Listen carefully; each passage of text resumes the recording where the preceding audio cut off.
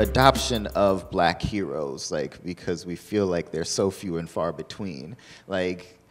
I know Cochran definitely did, but there seems to at least there was for like some time period a mythos around OJ, and like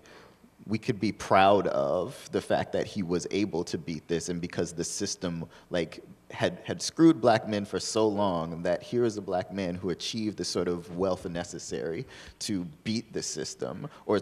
wealth and celebrity to be able to beat the system. And going to what Alexis is saying, like or mentioned in terms of the justice system in America not really being geared toward justice, right? Like it's not about that at all. So the understanding for a community and like for particularly young black boys who are watching a figure that like looks like them and people rally around him, are we saying like he is a heroic figure in that, like in his ability to accrue some type of social capital to be able to beat the system?